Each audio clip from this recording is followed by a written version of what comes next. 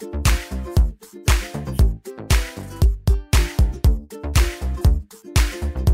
everybody and welcome back to the collaboration with CoasterCrazy. As usual, links to channels and stuff are in the description below.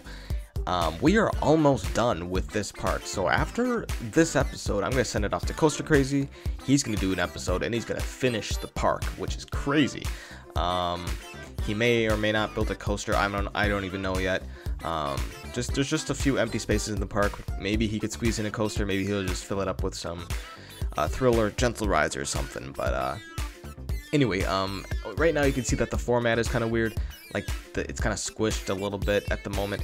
I think I must have been recording when it wasn't in full screen, which I don't even know. But in about a minute here, it's gonna go back to normal full screen. But yeah, I must have been recording or something with, I don't know. So in this episode, I built a bobsled coaster. It's a Pagoda themed bobsled, which I haven't used Pagoda's theming since my very first series, Charles Towers, which is kind of crazy. I really do like the Pagoda theming. I wish I had a little bit more. You know, there's only one roof, one wall. There's only like 8 scenery pieces to choose from. So I built a Pagoda theme. I actually really like how it turned out. I made a bunch of buildings around the helixes. And I like the color green that I chose. Right now it's red, but I'm going to change it to green. And what else I did was I went throughout the park and filled up some empty spaces with thrill and gentle rides. I also redid this monorail station you can see me doing right now because I wasn't proud of it. And one last thing, ride names. We do need last minute ride names since we are almost done with this park.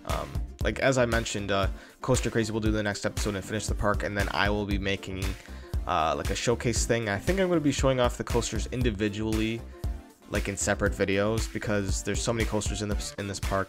I think showing it all in one video, it would end up being like a 15 to 20 minute video, which is kind of, I don't know, I think it's a little bit much. So I think it's better to make like 2-3 minute videos showing off each coaster individually. But ride names, the only coasters that need ride names are that mine train coaster that you see right there around that lake. I built it in like episode 3 or 5, if I'm not mistaken. It's one of those two, I'm pretty sure. But that mine train coaster just goes around a big lake, pretty much. Yeah, that's it. And then also CoasterCrazy's yellow and orange dueling coaster. It was an amazing coaster that he built last episode. And I think that's it. I think everything else is named. It's just the coasters that need to be named. And I don't know what CoasterCrazy's plan is yet. He may or may not build a coaster in the next episode. There's not really that much room, but he might be able to squeeze one in there. I'm not sure. So anyway, I hope you guys enjoy this series. This is pretty much my last time-lapse episode for this park, I believe. I'm assuming CoasterCrazy is going to finish up the park, but you never know. I could do like a final touches thing. I doubt it, but thank you guys for watching. Hope you guys liked it. Subscribe if you enjoyed. Also subscribe to CoasterCrazy. And I'll see you guys next time.